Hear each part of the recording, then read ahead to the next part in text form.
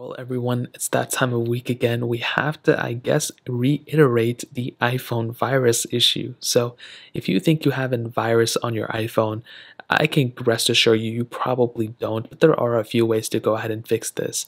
Now, a virus, if you see it like this is not a virus. Okay, this is just a web page. So let me go ahead and break this down. Essentially, you may have gone to a website that may have not been the best website to go to, and maybe you got a little pop-up like this on your iPhone.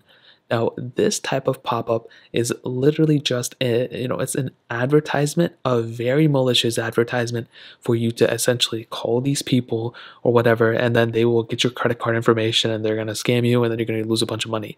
You do not want to fall through be a victim of this.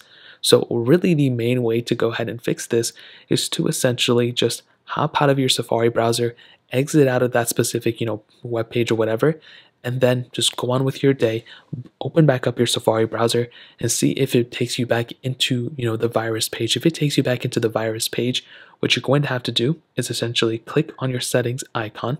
So you'll come into a page like this. You then want to scroll down until you get into Safari. So it'll be down here under all these other apps. You want to click on it, and then you want to scroll down and click Clear History and Website Data. Some of these ads, they've gotten so good, which is so annoying, that they'll essentially keep coming up over and over and over again. It's very annoying. I hate it a lot, but you can exit out of the app, but it'll just keep coming back up. So you're going to have to clear history and website data. And essentially, when you go back into it, you'll pretty much see that your app is good to go. You will not see this pop up anymore. Now, let's say you didn't even see this pop up in the first place, but you think your iPhone got a virus. I will tell you, iPhone viruses are very, very rare.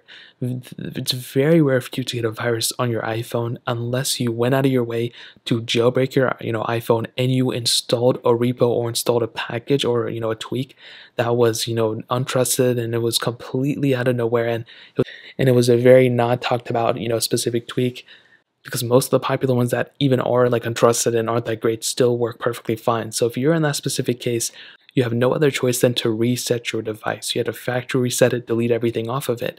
Now, what does this look like? Well, essentially an iPhone virus will look like, maybe you or put your phone down and maybe it starts, like actually being used by somebody. It looks like maybe there's some, things going on in the background. Maybe you go into an app, or maybe you see that some messages were sent on your device and maybe you didn't send them. And there can be so many different things about it.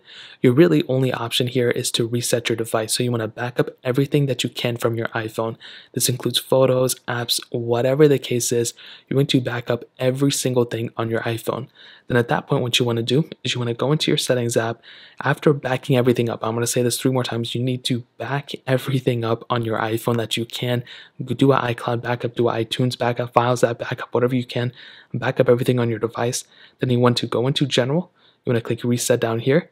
And you want to click Erase All Content and Settings. This is going to delete everything off your phone. So again, make sure you have everything backed up.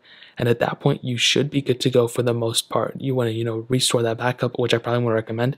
I would recommend just manually giving back the data. So maybe, sending your messages to yourself, and then, photos and all that, videos and all that stuff. Most of your apps will already have your stuff built into the app, Snapchat, Instagram, all these things. So all you'll have to do is basically just restore your photos and messages if you want.